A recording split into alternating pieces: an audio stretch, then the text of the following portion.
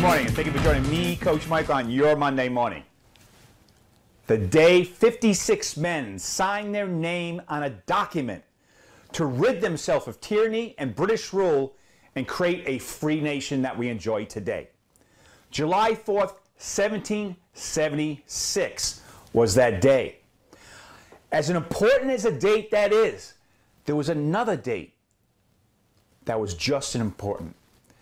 March 5th, 1770, British soldiers were marching down the streets of Boston. And the colonials and the inhabitants were obviously outraged with their presence. And they made it very well known, to the point they started throwing slurs and actually rocks at these British soldiers, to which led to the commander finally saying, "Fix bayonets, charge." And unfortunately, many people died that day. And that news spread to two particular gentlemen that were outraged. And those gentlemen were Samuel Adams and John Hancock.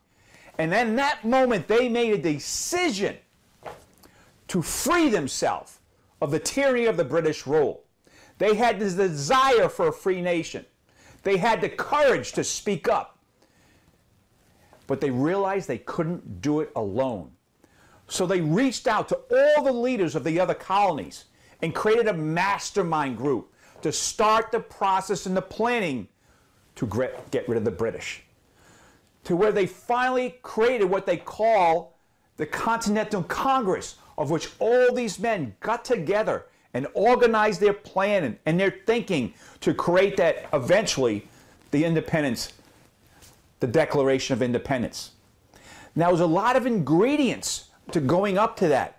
It was courage to make the decision, desire for a free nation, faith that they were going to pursue and follow their plans and get what they eventually want, persistence, courage, all the ingredients it takes to be also successful in business.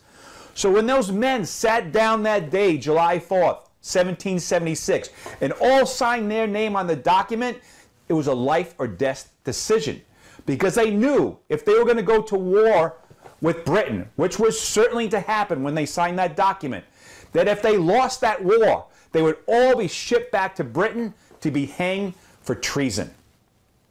And those are the same decisions our young men and women make each and every day that are serving and fighting for the freedom of our country. So as you celebrate this Thursday, as you're having your hot dogs and hamburgers and you're at the beach and on your boat and having a whole bunch of fun and drinking some cold ones, realize the ingredients it took to deliver that day for us. Desire, courage, faith, masterminding, organized planning, and most important, decision and persistence. And that's the same ingredient it takes to be successful in business and in life. So on this day, celebrate, enjoy, but most importantly, remember the ingredients that gave you this day. I want to thank you for joining me, Coach Michael, on your Monday morning. I want to wish you a happy 4th of July.